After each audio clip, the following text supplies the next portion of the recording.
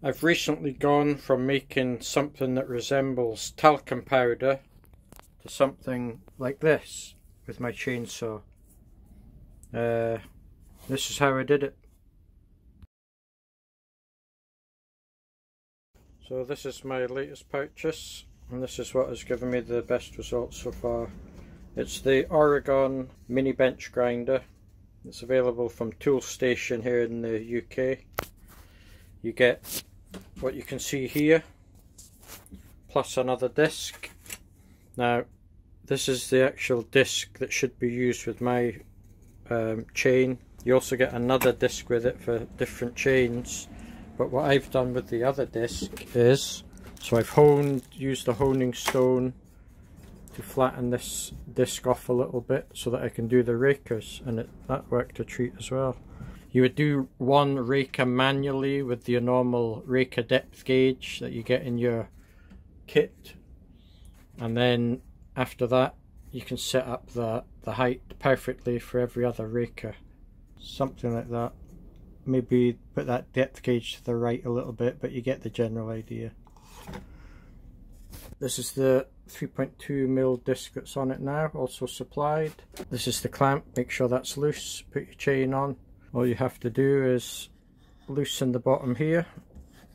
We know you can look up your make of chain. This is a 95 VPX Husqvarna, and I know that this should be set to 30 degrees. So you slide this round to 30 degrees, bang on, tighten the screw. First thing we want to do is the height. As you can see, that's not touching anything there. Screw this out, that'll lower the cutter.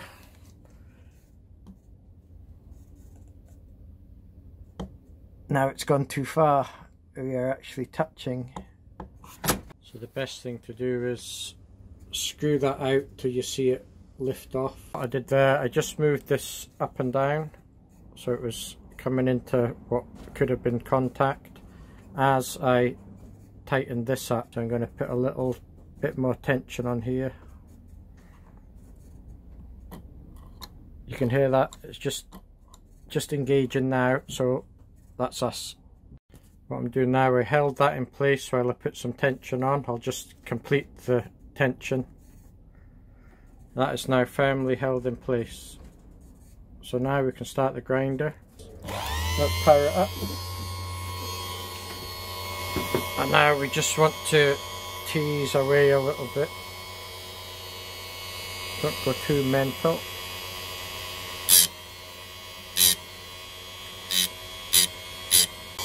I just hope this focuses sorry, because it's a lovely, look at that, that is a sharp tooth. The other thing you'll notice when you buy one of these is how quickly you can go around one side. So that's that whole side done already. I'm telling you, that doesn't take long, and it's fun to do. And you know that it's every single one is exactly the same as the other one. We're going to swivel this round to the other 30 degrees now to do the other side of the chain. Okay, it's swiveled round now, and I should really do one of them and then measure to make sure it's exactly the same as the other side. But because I'd done my other chain and then measured them, I know it is going to be the same.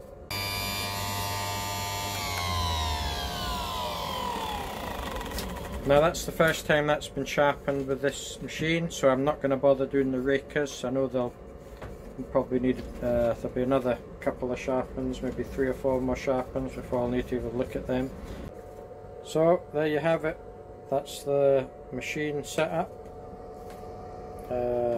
and it's working really well.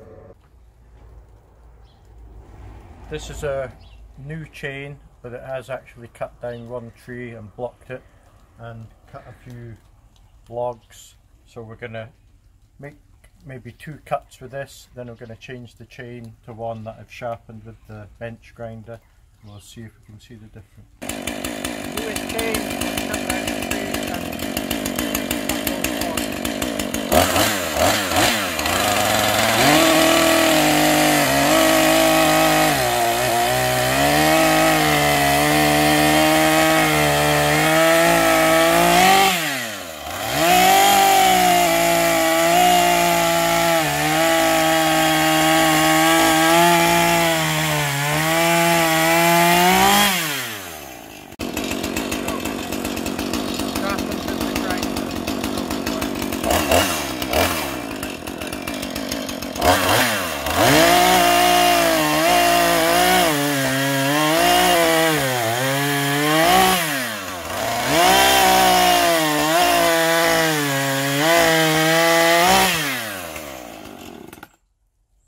slightly better.